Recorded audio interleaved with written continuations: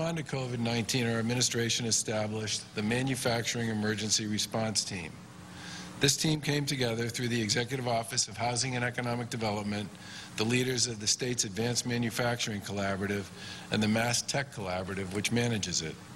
It includes people from academia, industry, and government with a shared mission of creating new products to fight COVID-19 here in Massachusetts. The MERT, as we're calling it, has been working in coordination with the Command Center to help Massachusetts manufacturers pivot their operations to make PPE like gowns and face shields, but also swabs, ventilators, sanitizers, and thermometers. MERT helps companies identify what types of items we need, gives regulatory guidance, and helps coordinate supplies and staff help.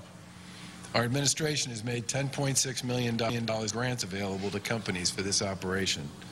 $5.6 million is coming through the existing M2I2 program, thanks to the Mass Technology Collaborative and the Advanced Functional Fabrics of America. The Board and Investment Committee of the Mass Life Science Center made an additional $4 million in capital funding available, and the Executive Office of Labor and Workforce Development and the Commonwealth Corporation has made $1 million available to train existing and new workers. The program launched on April 2nd, and we've already seen the benefits.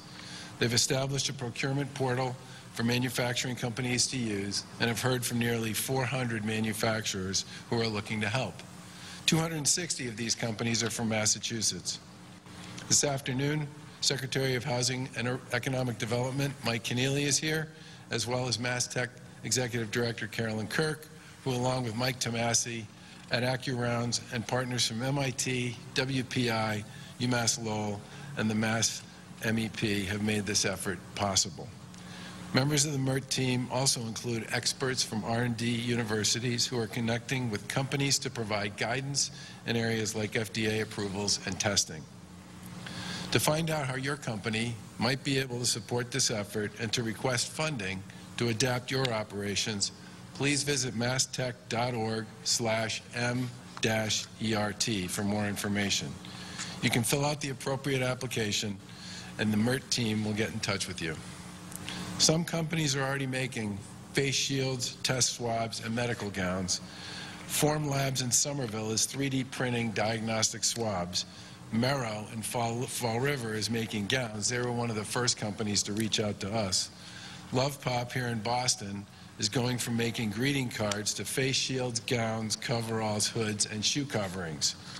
And New Balance's factory in Lawrence is working to make shoe coverings, gowns, and masks.